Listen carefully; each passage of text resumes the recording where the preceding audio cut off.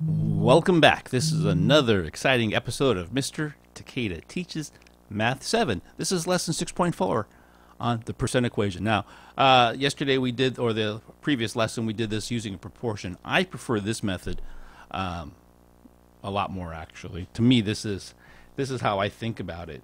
And then hopefully you'll find one way that you like better than the other. This is the essential question is how can you use an equivalent form of the percent proportion to solve a percent problem? Yeah, we're just going to put it into a multiplication equation here, and I think that's a little bit easier. Let's find out which one do you like better.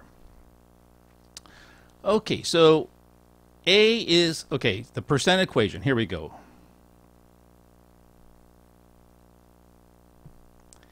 A is P percent of W. So A is, which is equals. When you think of, you should think multiply.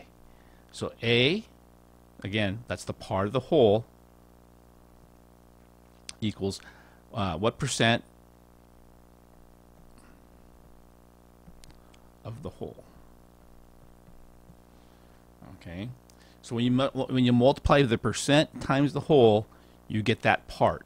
Okay, so that's how I always think of this.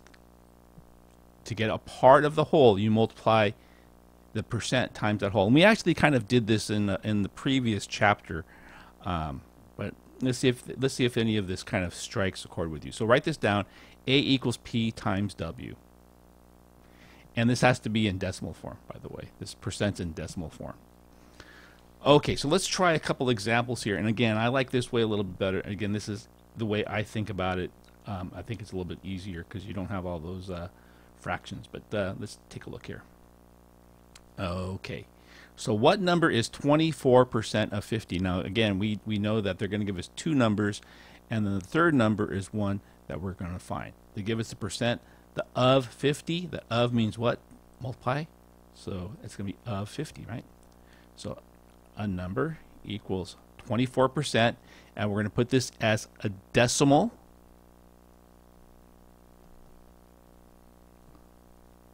.24 times 50. There you go. So this one is pretty straightforward. All we have to do is multiply 0.24 times 50. Oops, there we go. 0.24 times 50. Get 12. So 12 equals 24% of 50. Oops, I wrote that backwards. Sorry. A equals 12. Because multiplying those two things together give me 12. Okay, so this is what we're finding. This first one, finding the part. We're finding, the titles are up there. We're finding A. Okay. So pause this. Give this one a try. It's going to set up the same way. What number? We're looking for the part, right? The of 200, that tells us that this is the whole, right? The of tells us we're dealing with a whole there. Okay, pause the video, see if you get an answer for that, and I'll join you on the next screen. Now we're going to find a percent. So 9.5 is what percent of 25? So again, the of 25 tells us that goes here. And 9.5 is the part.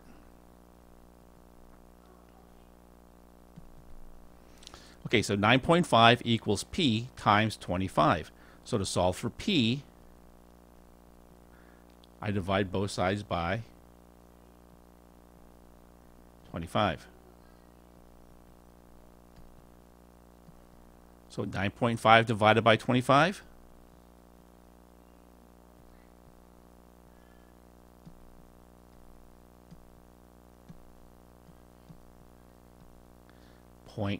.38, 0.38.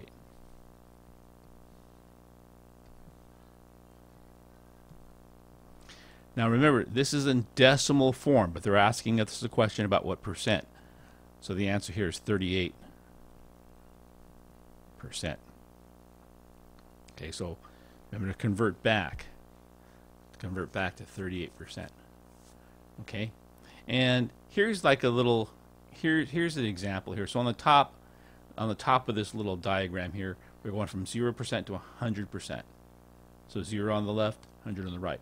Now, because we're dealing with of 25, here's the 25.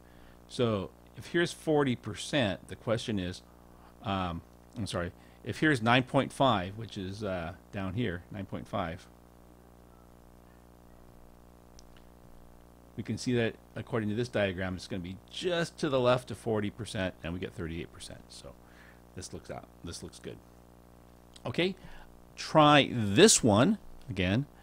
They're looking for the percent, and it's going to set up the same way. So it's a little practice here. Pause the video if you need to, and then when you're done, join me at the next screen. Example 3. Now we're going to find the whole.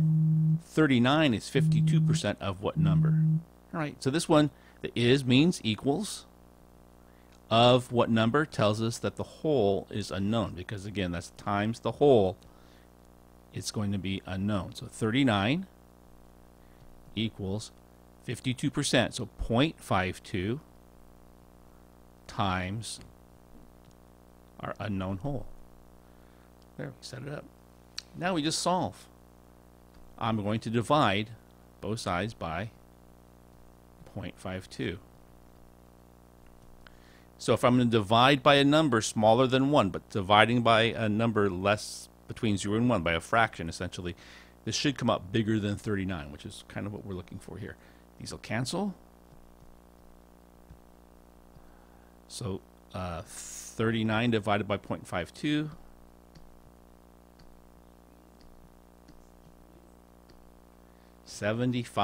We get 75. So 75 is the whole. Okay, so in this case we're finding a whole. Positive if you need to. You're going to try this one, and again, of what number? So we're looking for the whole, because this of the whole number. We're looking for the whole in this case. Okay, so pause the video. When you move forward, you'll have a chance to put your answers in, and then you'll be done. Thanks a lot, and have a great rest of your day. Bye-bye.